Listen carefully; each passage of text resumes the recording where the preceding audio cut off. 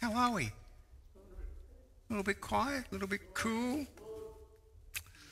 Well, let me chuck that over there. Next slide. We're going to have some fun this morning. Well, feeding the 5,000 has to be one of those great stories, doesn't it? I mean, next to Jesus turning water into wine, this has got to be the best party trick that I've ever heard of. I mean, who wouldn't love a party with Jesus there? You'd have unlimited wine, and the best wine, the scriptures tell us. And you would also have all the fish and loaves that you would want. Now, I don't know about you, but I get sick of fish after a while, so maybe it wouldn't be so great. I remember one trip I spent 2 weeks sailing the Whitsundays, eating fish and just fish. Got back to shore and all I wanted was a steak. When I got to the clubhouse, got their biggest steak. It was like this big. It was great. Completely irrelevant. It's not what we're talking about this morning. Jesus himself even acknowledges the danger of people seeking him for such things. Jesus says, "Very truly I tell you, you are looking for me not because you saw the signs, but because you ate your fill of the loaves."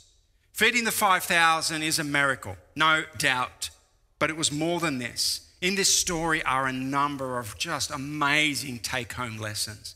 Number one, it's God's economy, isn't it? He multiplies our efforts. That's a clear lesson in this story. It's a lesson in humility. He corrected the disciples, didn't he? He put them on track. This is what you should be doing. This is what faith's all about. And third thing, it's a lesson in compassion. Well, this week I got the big wheel out and I put on it the 3 things: God's economy, humility, compassion. Gave it a spin because I can't preach on all 3 this morning. I do want us to go home for lunch. And next week we can stay for lunch. But this week I spun the wheel and what come up? Compassion. I've preached this passage a number of times. It's the first time that I thought about it in terms of compassion. Compassion is what we're focusing on today. The compassion we see in Christ, the compassion that he demonstrates, and the lack of compassion that these disciples, these followers of Jesus have, what he rebukes them for. Well, before we pray and get stuck into Matthew 14, I have to admit that this isn't a hot button topic, is it? Are we on the edge of our seats, like desperate to understand compassion? Are we all sitting there, well, what's Michael going to say next? Is he going to talk about one of those things contentious that will get our church a reputation? He's just going to talk about compassion. How boring. I mean, we all know that compassion is a good thing. But there's often a noose around our neck, isn't it? When we see the needs and we don't meet them. And we think, I'm just not compassionate or I'm not good enough. We hear that people get compassion fatigue, that they just give too much and they burn out, a wreck in the corner. All I ask this morning is we just got to withhold whatever we think about this idea of compassion and just let the scriptures guide us, see where they take us. So I better pray before I tell you a story about my wife. Lord, thank you for your great love. Open our hearts and minds this morning. Bless us, Jesus. Amen. Well, my wife, Ali, she is crazy compassionate. I don't know if you've noticed, she is so compassionate and it drives me nuts. Oh my goodness. She has no regard for our budget when it comes to being compassionate. No thought for herself and her own needs. She just does it over and over again. And the worst thing about this is I knew this when we met. Sadly, compassion is desperately attractive, isn't it? Compassionate people are just somehow attractive. I couldn't hold back. Now, this hasn't stopped me trying to temper her compassion, trying to get her to slow down a little bit and not rescue the next dove she sees on the side of the road or whatever it might be. I'm only half joking, by the way. Seriously, I think I'd get along really well with our disciples, the disciples in our story this morning. When they're asked to feed the people, to be compassionate, they respond without kind of batting an eyelid. They immediately do what I do. They weigh up the cost. And they discover, well, we just don't have enough. And they go, nope, can't do it, Jesus. Let's not get ahead of ourselves because compassion's a virtue. We know this. And it's really attractive. We know it's a good thing, but how difficult is it? I mean, our disciples, they've been hearing all about what it means to serve others.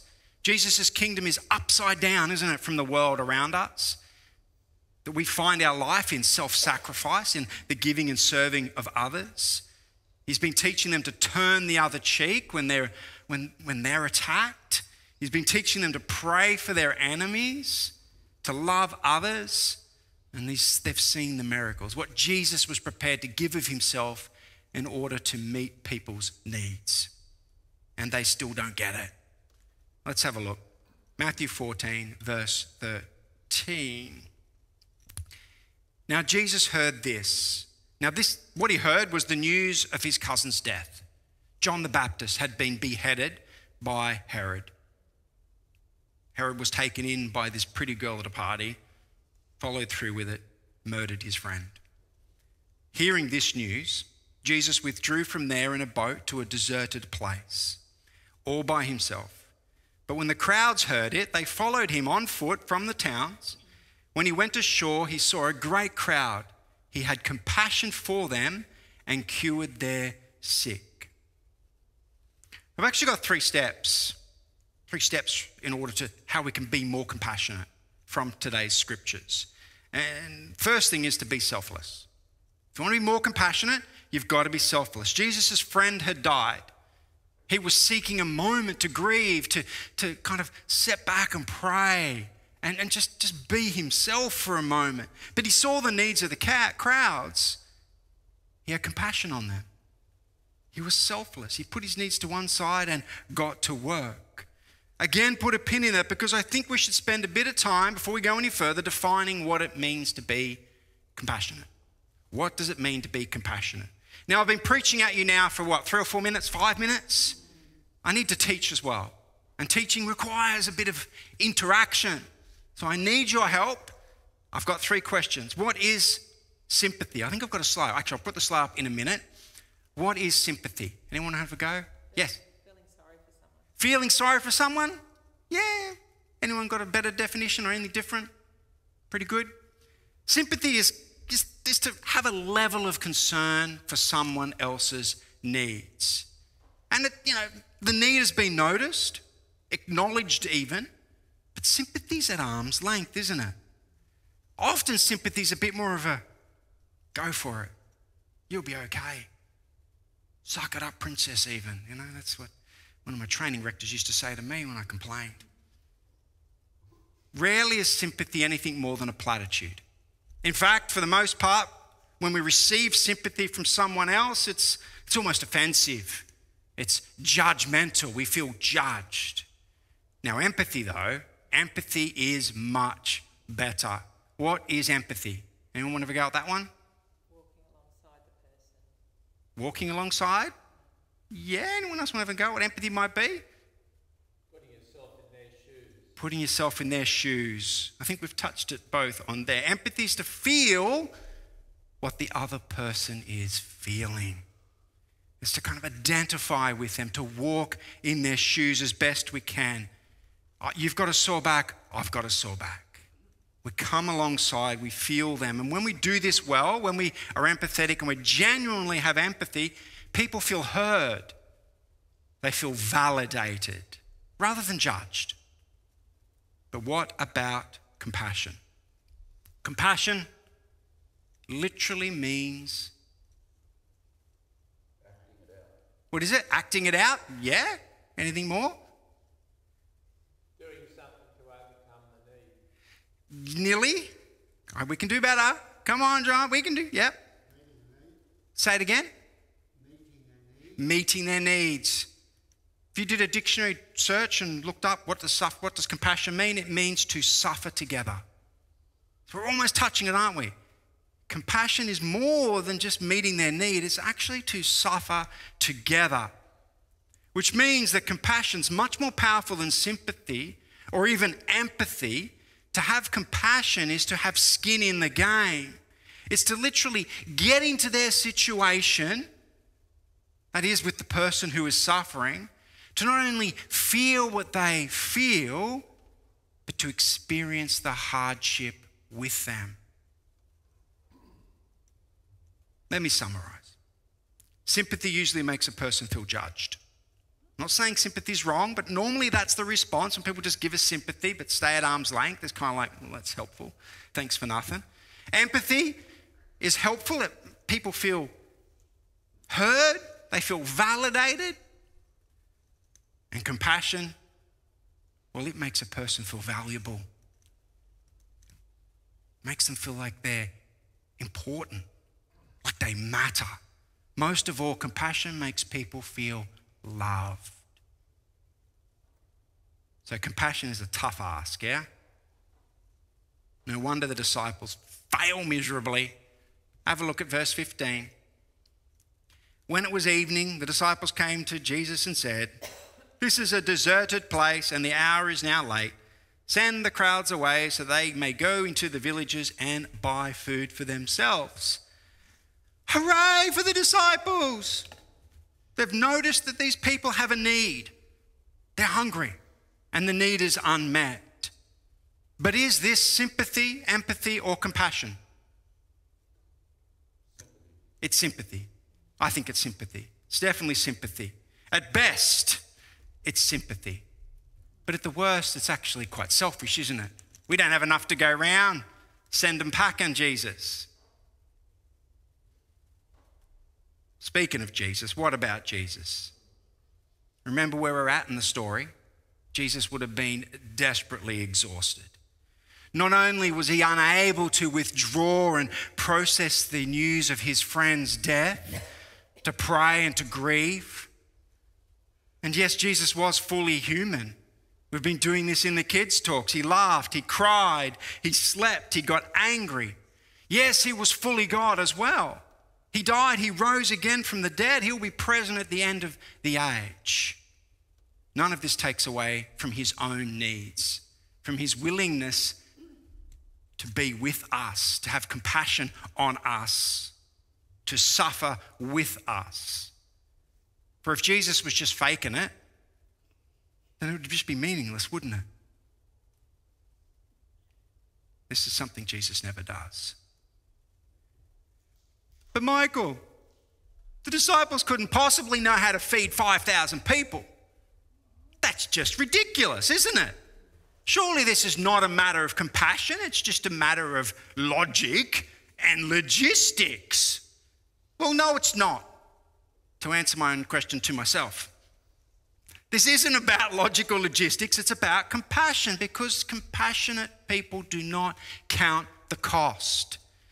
Step 1, be selfless. Step 2, do not count the cost. If we want to be compassionate people, we must act in a way that does not count the cost. Unlike our disciples, who spoke up because they were worried they would have to go without. Poor diddums. And to this Jesus says, the crowd need not go away. You give them something to eat.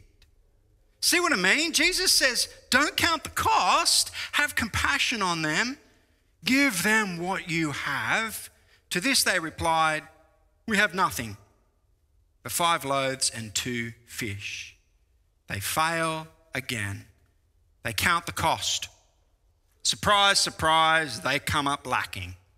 This is a failure on so many levels. But I expect some of us are still scratching our heads. It's impossible. You might be thinking, as I was when I read this, it's just impossible. And I was also thinking, how are they to know that God would do a miracle? Surely he wasn't expecting them to starve in order to demonstrate their compassion. But then I realized that I too was simply counting the cost. Counting the cost. Seriously, this is Jesus. Do we really think that he would not have their back if they were to be truly selfless, truly compassionate? Do we think that Jesus wouldn't have our back in that moment as well? I mean, do we know how many Bible verses there are? How many passages about God providing everything we need? Does anybody know how many there are? I tried to work it out this week and I just kept finding them. So I thought I'll ask the AI, didn't I? ChatGPT, how many passages about God providing our needs are there in the Bible? It's a difficult question to answer. There's too many. Seriously, that's the answer I got. There's too many. I tried counting them. I tried looking at them. There are hundreds and hundreds. It is right through the Gospels. Let me just grab one from a few chapters earlier in Matthew's Gospel. I'm going to read it quick. It's a big bit of text, and I know you've heard it before. Therefore I tell you, this is Jesus speaking, do not worry about your life, what you will eat or what you will drink, or about your body, what you will wear. Is not life more than food and the body more than clothing? Look at the birds of the air. They neither sow nor reap nor gather into barns, and yet your heavenly Father feeds them. Are you not more valuable than they? And which of you, by worrying, can add a single hour to your lifespan? And why do you worry about clothing? Consider the lilies of the field and how they grow. They neither toil nor spin. Yet I tell you, even Solomon in all his glory was not clothed like one of these. But if God so clothes the grasses of the field, which are alive today and tomorrow thrown into the oven, will he not much more clothe you, you of little faith? So Jesus is seeing if they get it. And they don't, do they? They fail miserably. And if we count the cost, if our compassion relies on us counting the cost, if our compassion can only extend from our excess, if we worry about ourselves, then we will never see the miracle. We will never trust God to provide. That's step 3. Be selfless. Don't count the cost. Trust God to provide. Have a look at verse 18. And Jesus said, bring the fish and the bread here to me. Then he ordered the crowds to sit down on the grass. Taking the 5 loaves and the 2 fish, he looked up to heaven and blessed and broke the loaves and gave them to the disciples. And the disciples gave them to the crowds. And all ate and were filled. And they took up what was left over of the broken pieces, 12 baskets full. And those who ate were about 5,000 men, besides women and children. Well, what have we discovered today? We've discovered, I think, sympathy costs us nothing. Normally just leaves the person feeling judged. Empathy, there is a cost. We need to feel what they feel. Our emotions are affected. But it usually makes the person feel validated and heard. And compassion. Short of our salvation, there is no limit to what our compassion may cost us. And isn't that a scary thought? Short of our salvation, there is no limit to what being compassionate may cost us. And I think this is why intellectual people struggle so dearly to be compassionate. I think it's why when you see these, I won't name Bill Gates, but when you see these people set up these foundations to help and serve others, wonderful thing, of course, but why do they do a separate business, a separate company, a separate entity? Because they want to make sure their compassion doesn't affect their lifestyle. They're only giving from their excess. And that's not compassion at all. Compassion is hard. Compassion costs us something.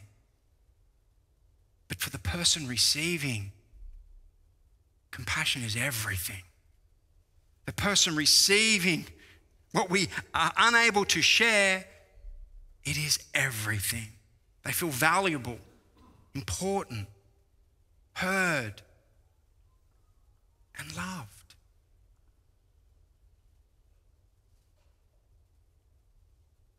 Compassion's powerful. It changes lives. I don't think you can give compassion without the empathy first. Okay? There's layers of compassion. Yeah. Compassion. It's powerful, it changes lives.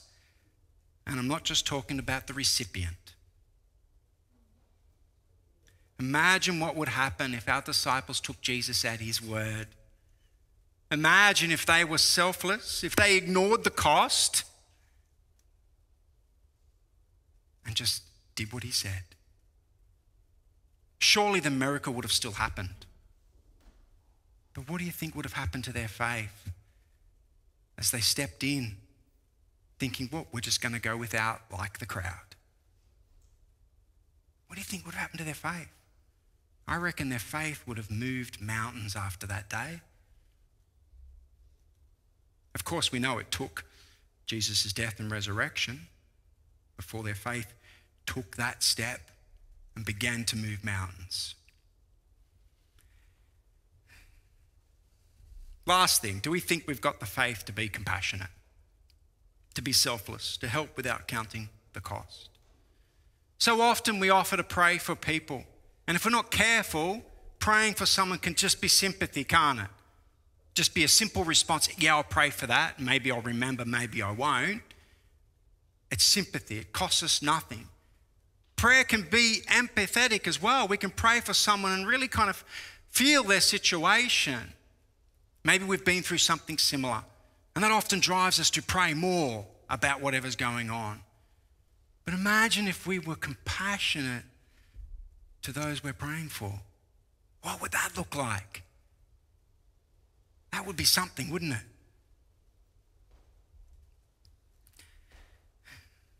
Maybe we too would end up with the compassion that can raise the dead. Let's pray. Thank you, Lord Jesus. You challenge us to be like you. You change us to be like you. You grow us into your likeness if we are willing. Lord Jesus, we are willing. Build your church. Grow our faith. This we pray. Amen.